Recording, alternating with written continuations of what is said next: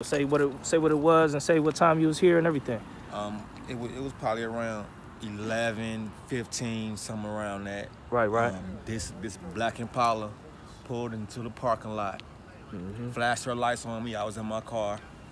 You was right here in the car. I was in my car. I jumped out of my car, and then she pulled up onto the grass, and then she backed really fast, the fastest she could, and she hit the house.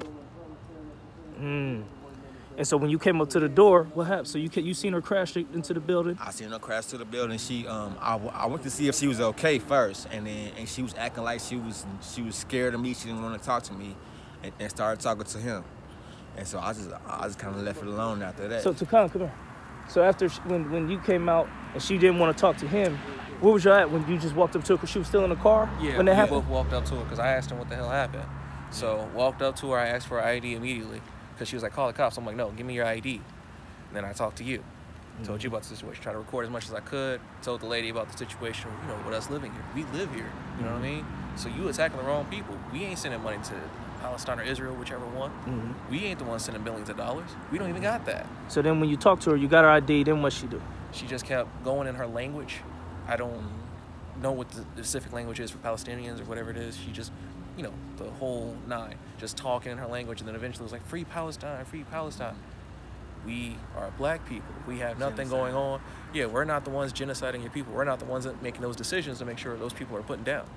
So why are you attacking us? And then she was like a robot, just stuck on repeat, kept saying that. Even though I kept hitting her with more and more facts. It was just like she was a robot, just stuck saying that. Yeah, they must have trained her what to say when you afterwards. Just say this over and over again. She eventually started losing a little bit of her spirit, but she still kept going more and more, especially when the cops came. That's them. There we go. That's the news van. Yeah. So she kept going on and on. So when I called 911 after talking to you, called them. They sent the firefighters before they sent the cops, which is confusing to me because when I said it was I said it was a terrorist attack because literally it is verbatim. So they sent the firefighters first. Firefighters really didn't do nothing besides just look at the vehicle and see if it was intentionally, damaging the house. They said the structural integrity was good.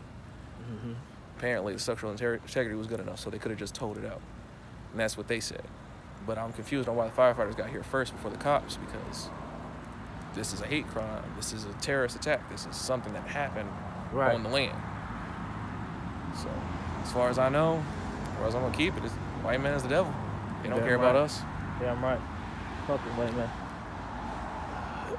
But, all right.